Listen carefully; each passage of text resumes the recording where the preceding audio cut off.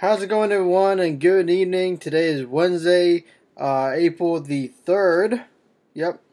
And I'm trying to fix the lighting here because the sun is going down soon. So, yeah. It's been a good day today. Work was great and stuff. It is that time of season again to cut grass and edging and all these things. So, today we're going to get into Systematic Theology, Lecture 10, which we're going to be covering the doctrine of Jesus Christ and the Holy Spirit. Most importantly, the deity of Christ. And so, before we start, let's pray. Father, in the name of Jesus, Lord, help us, Lord, to understand the Son of God, Lord. Help us, Lord, to understand your ways. Help us, Lord, to understand all things through Scripture, Lord. Lord, we thank you, Lord, for this opportunity to learn and to study your word together as we come to you with humble hearts to learn about you, Lord, and to have a relationship with you, Lord. I thank you, Lord, for all that you have done. In Jesus' name we pray. Amen and amen. Alright, so let's get into the lecture. The person of Christ. What is the person of Christ? The definition of it is Jesus Christ was fully God and fully man, and one person, and will be so forever. Now let's talk about the virgin birth. This is the most fundamental doctrine that the Christians believe. Is that it shows that salvation ultimately must come from the Lord.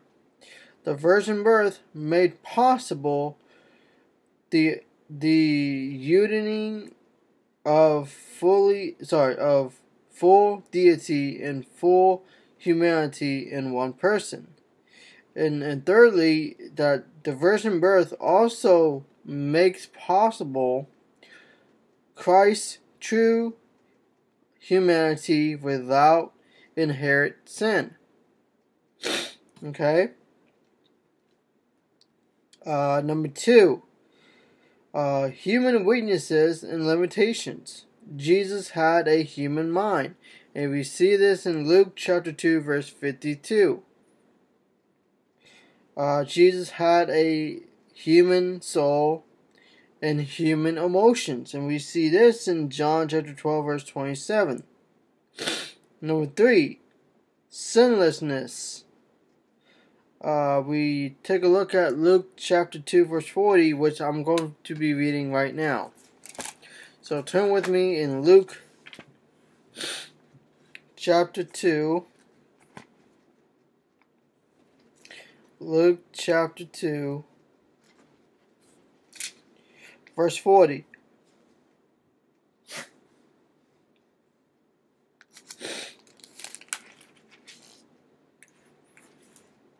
It says, "And the child grew and became strong in spirit, filled with wisdom, and the grace of God was upon him." Okay, so he grew up, as a child. He grew in wisdom. He was strong in spirit, and God's grace was upon Jesus Christ. Let's take a look at the deity of Christ. Now, if you're a Christian, if you don't believe in the deity of Christ, you are a heretic. I hate to say this, but every Christian who are born again, filled with the baptism of the Holy Spirit, must understand that you have got to defend the deity of Christ no matter what. So, for being said, the word God used of Christ. Okay, we see this in John 1 and 14. The word became flesh. Jesus Christ was, or I should say, Jesus Christ is the word of God. According to Revelation chapter, I believe, 20 or 21, somewhere like that. So Christ is fully divine. Let's take a look at Colossians chapter 1, verse 19. Colossians chapter 1,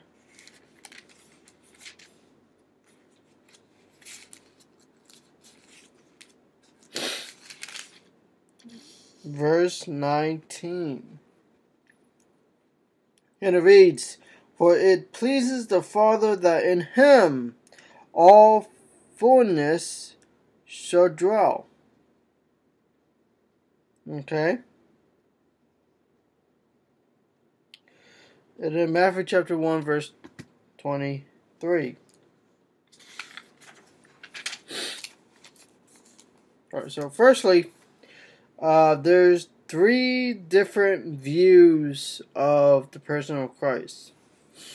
One of them is Apollinarianism taught that the one person of Christ had a human body, but not a human or soul, in that the mind and spirit of Christ were from the divine nature of the Son of God. There's another view called Nestorianism. The doctrine that there were two separate persons in Christ, a human person and a divine person. A teaching that is direct from the biblical view that Jesus sees as one person. And lastly, but not least, monophysicalism view that Christ had one natural only. Okay. Let's take a look at the atonement. Okay. The atonement is the work Christ did in his life and death to earn our salvation. And we see this in John 3:16.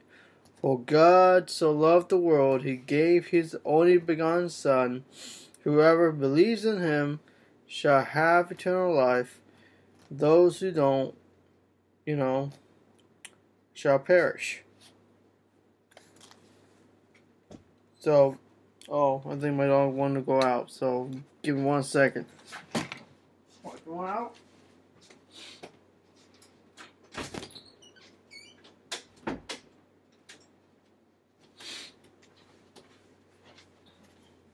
Alright. I'm back. The dogs want to go out, so. So let's talk about the resurrection and let me add on to the atonement. See, you gotta understand that Jesus is the Passover lamb, or as they may say, the sacrificial lamb. Because he is the only one that we have got to be saved under. In Philippians, I think it was either chapter 3, talks about every tongue shall every knee shall bow and every tongue shall confess that Jesus Christ is Lord. We need to be saved by Jesus Christ and no other. Even Jesus says that I am the way, the truth, and the life. You can't come to the Father except through Jesus Christ. So you gotta understand that the atonement is the most important part of our salvation, because he paid the price. He paid it all for our sins and our lives, so that we now belong to the Lord. So, food for thought. Alright, the resurrection and ascension.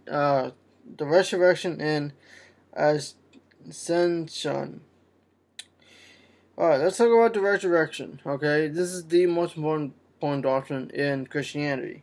Is that the resurrection And we can see this in in Matthew chapter 28, verse 1 through 20, and also in Mark chapter 16, verses 1 through 8. In Luke also. Actually, let me read Mark chapter 16. Mark chapter 16.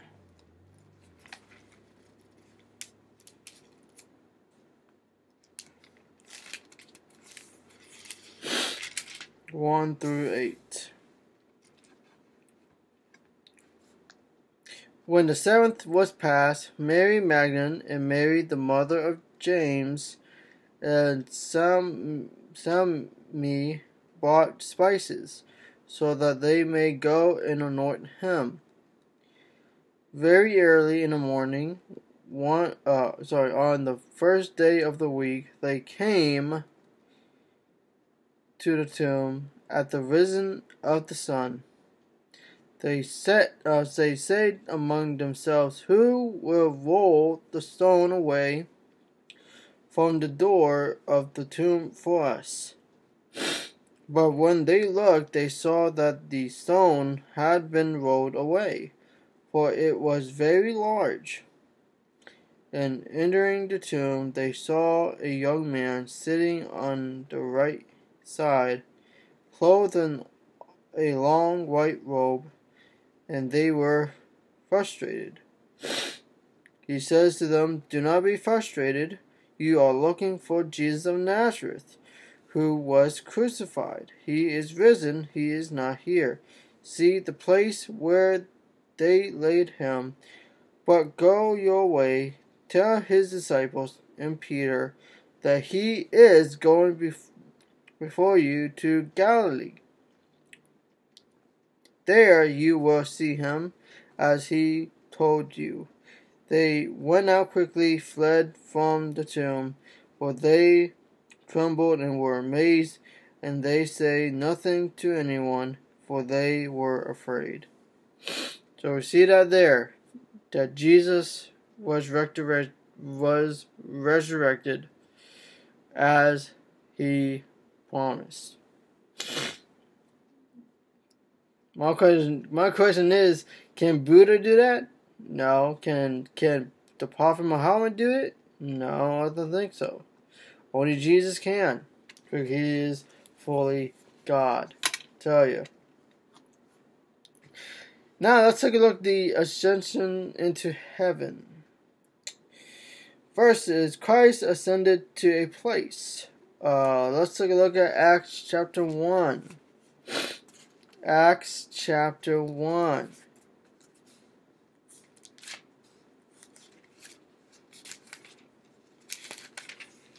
Verses 9 through 11. When he had spoken these things, actually, let me go ahead and read verse 6 through 11 for context sake. So when they had come together, they asked him, "Lord, will you at this time restore the kingdom to Israel?" He says to him, "It is not for you to know the time or the dates which the Father has fixed by his own authority. But you shall receive power when the Holy Spirit comes upon you, and you shall be my witnesses in Jerusalem, in all Judea, Samaria, and to the ends of the earth." When he had spoken these things, while they looked, he was taken up, and a cloud received him from their sight. While they looked immediately towards heaven as he ascended, suddenly 2 men stood by them in white garments. They say, "Men of Galilee, why standing looking towards heaven? This same Jesus who was taken up from you to heaven will come in in like manner as you saw him go into heaven. That's pretty interesting. Pretty interesting. And then we see this in number 2. Christ was seated at the right hand, God's right hand. We see this Acts 2 verse 33. Therefore, being exalted to the right hand of God, and having received from the Father the promise of the Holy Spirit, he has poured out this which you now see and hear. Okay.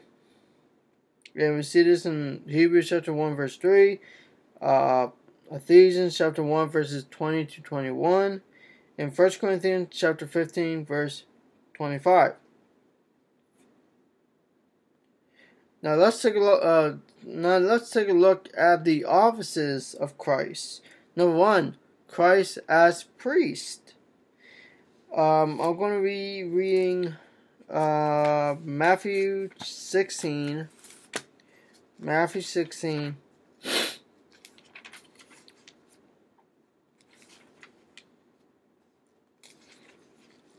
verse 14. And it reads, Some say that you are John the Baptist, others say Elijah, others Jeremiah, or one of the prophets. Christ as prophet. Excuse me. The next one is Christ as priest. We'll get to that. And so, a lot of people accusing Jesus as priest. Let's take a look at Luke chapter 7 verse 16. Luke chapter 7 verse 16.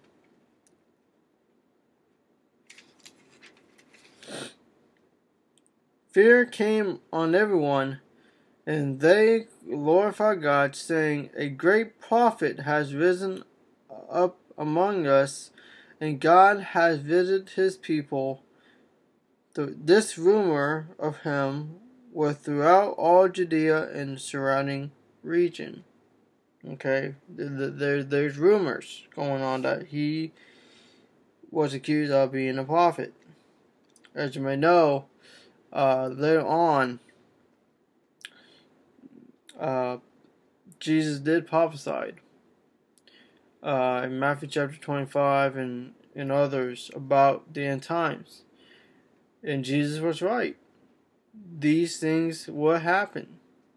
And take a look at it today. We see more earthquakes are coming. We've seen famine. We've seen wars and rumors of wars. Think about it. Alright. Christ as priest. The great example of this is Hebrews. The book of Hebrews has a lot of stuff, a lot of goodies. I'll tell you.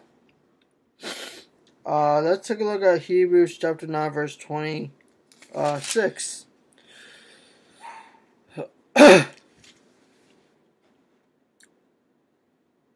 For then he would have laid to suffer repeatedly since the world was created. But now he has appointed once at the end of the ages to put away sin by sacrificing himself.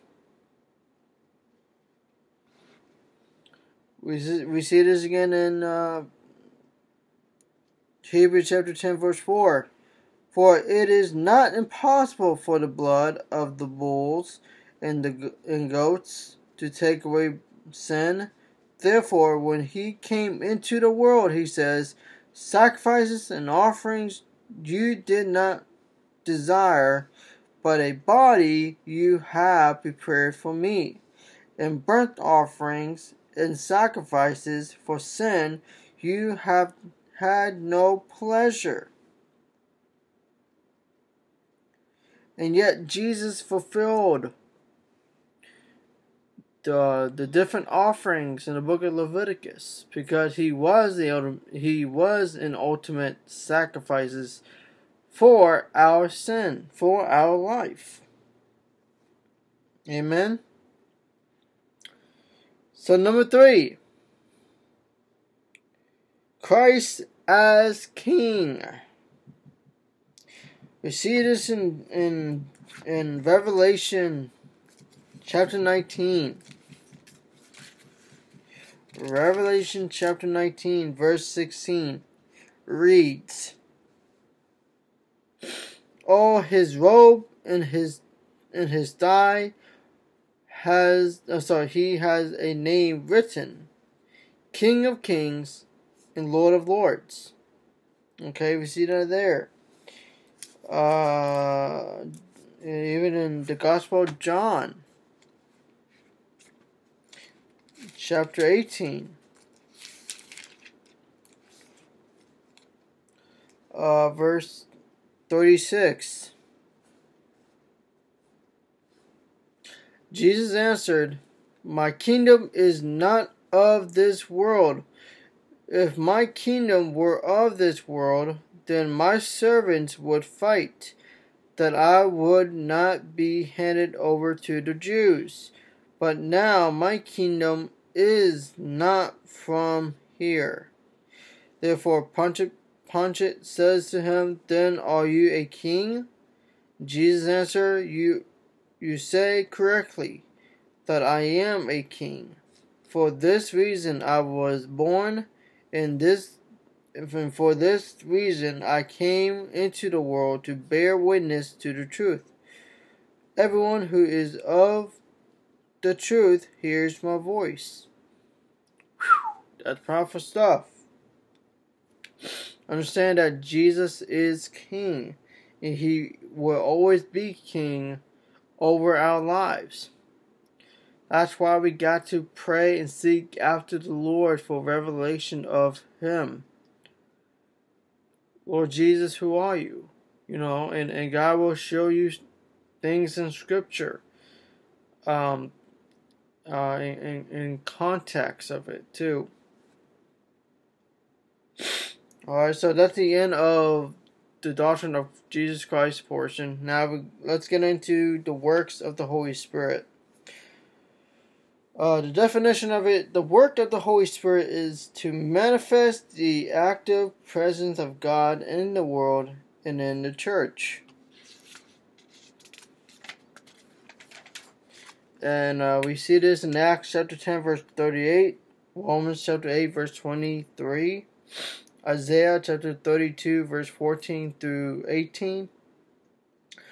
So A, the Holy Spirit empowers. Number 1, He gives life. We see this in Job chapter 34 verse 14 through 15. And we see this in Psalms 104 verse 30. Number 2, He gives power for service.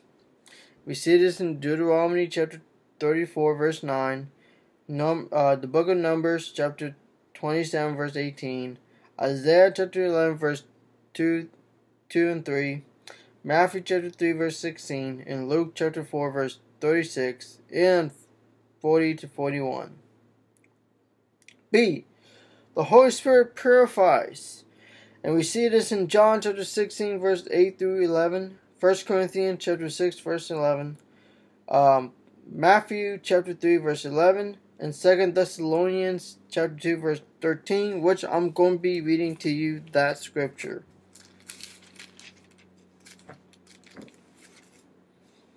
Second Thessalonians chapter 2 verse 16. Now may our Lord Jesus Christ Himself and God God our Father, who has loved us and has given us eternal consolation and good hope through grace, comfort your hearts and establish you in every good word and work. Okay, we see that there. C, The Holy Spirit reveals. Number one, revelation to prophets and apostles, and we see this in 2 Peter chapter 1 verse 21, and I'm going to read to you that scripture.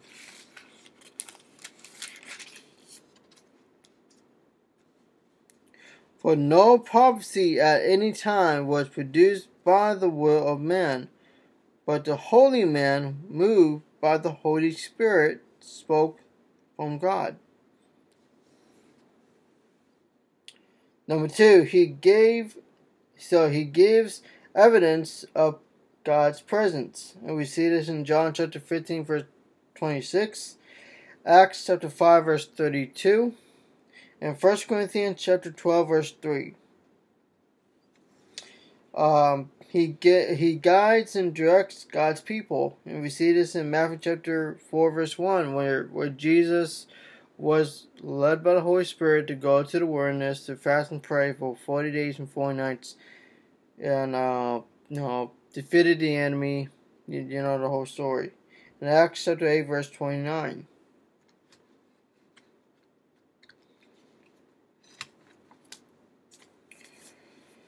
Number four, he provides a God-like atmosphere when he manifests his presence. We see this in John chapter 16 verse 8 through 11, and Colossians chapter 1 verse 18. Colossians chapter 1 verse 8. Number five, he gave us assumption, something like that. Romans chapter 8 verse 16, and 1 John chapter 3 verse 24. And number six, he teaches John chapter 14 verse 26 and Mark chapter 13 verse 11. The last point of this lesson, the Holy Spirit unifies. We see this in Joel chapter 2 verse 28 through 32, and also in Matthew chapter 31 and 32.